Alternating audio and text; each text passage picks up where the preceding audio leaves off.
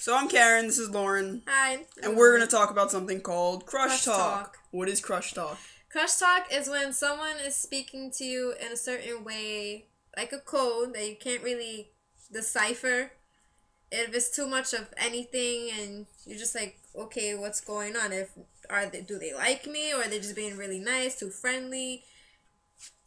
Yeah, it's like too much flirtation in the language. Bingo. When you're talking to somebody and they're talking about sunsets and they're talking about they're cold and it would be awesome if you were there to hug them. And cuddle. If somebody's asking you to go up to a rooftop. Like, things like this are crush talk. If you're talking to somebody who is supposedly your friend, girls, if you're talking to a guy, and he's like, oh, well, you know, if you're cold, you could come over and we could watch a movie. I could be your blanket. I'm really warm. That's crush talk. Yeah. And if you don't get they just want to get close to you. Come on. Don't tell me your bro just wants to give you a hug when you're cold. That's not what's going on. That's just too much. Yeah, you really need We to calm have very down with that platonic shit. friendship. As you can see, she's practically a boy. So we don't do any of that. No kissy faces, no hugs. When we say hi and bye, we give like a half arm hug. On your little texting Facebook chat, don't write 6 kissy faces and one sticking the tongue out and a winky face, because you know what? That's crush talk. A winky face is automatic flirting. Yeah. Automatic flirting. Automatic flirting. Automatic flirting. I mean, like, once I winky face you and we're not joking, like, you know we're not joking, there's a problem.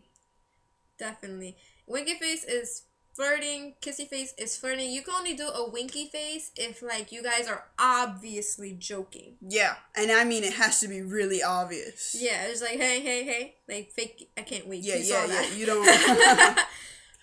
But, like, honestly, so just tone it down. Don't winky face and don't kiss face unless you mean it. And come on, you gotta know when someone's flirting with you. Crush talk is very obvious. I mean, hey, I'm lonely this weekend. How about we go see a movie? You know, just as friends. Nobody invites one person to the movies. You can go just as friends if you invite other friends. Yeah, it doesn't work like that. If they're not in a relationship. If they're in a relationship, that does not count.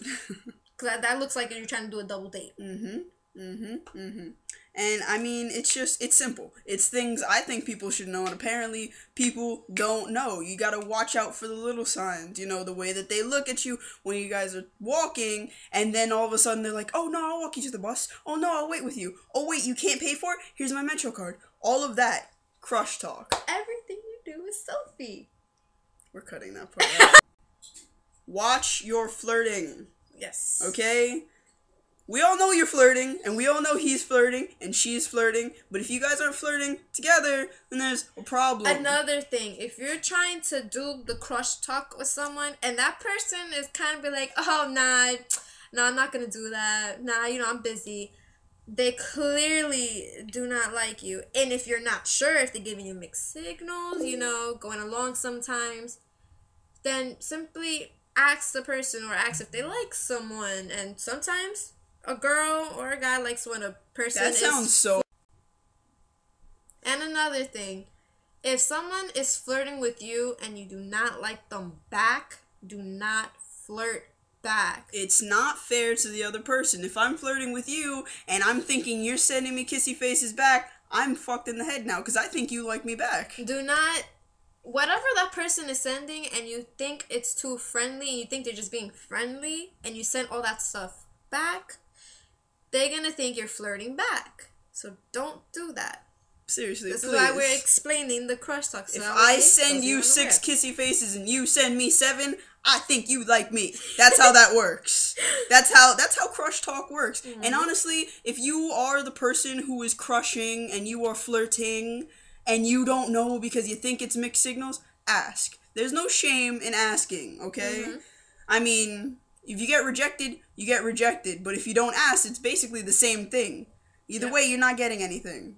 And if you don't like the person and the person's flirting with you, and if you want to know if they like you or not, or if they tell you, just try not to make it too awkward, because then it could ruin a friendship.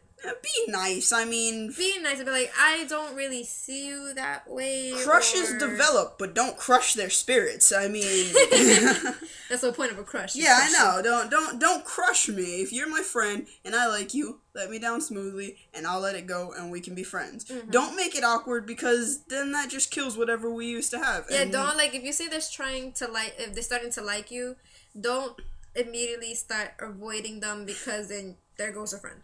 Yeah, because then there goes the crush that I had on you and anything I ever liked about you. Because basically, now I'm pretty much done with you if you're going to treat me like that. It's not really fair.